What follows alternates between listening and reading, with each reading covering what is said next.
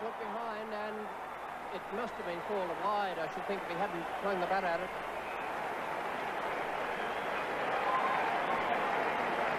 Pakistan 2 down, and that was a needless wicket loss. Certainly was. It swung away a bit. See, it's very wide, and Gavaskar goes after it. Viswanath goes across and takes a straightforward catch. A vital breakthrough for India. They're on top in the early stage of this final. They're 2 for 29. Comes into Javed as they crossed. He's gone, is he? It's a good effort. No, he's got him. What a good piece of bowling. An excellent leg break. Got him forward and spun a mile. Viswanath had the bails off. A brilliant piece of cricket.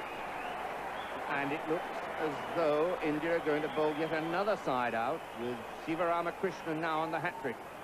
That was a superb leg spinner to defeat a man of the calibre of Javed Miandad, who normally gets very close to the pitch of the ball, is a mighty feat. And the last hat-trick, indeed the only hat-trick to be performed in one-day internationals, was by Jalaluddin for Pakistan against Australia at Hyderabad in 1982. So Miandad out for 48, 7 for 131. Shastri to Tahir Nakash. Got him! Yes, he's gone. Caught behind. The ball that spun from the left arm out. Tahir trying to hit down the ground, picks up a wicket, and Pakistan in real trouble at 8 for 142. And what a great pair of hands this little keeper has.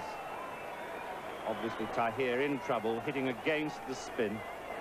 Went for the big hit over the top of mid-off. The ball turned slightly, caught the edge of the bat, and Vishwanath took it very wide on the offside. So Tahir Nakash out for 10, 8 for 142.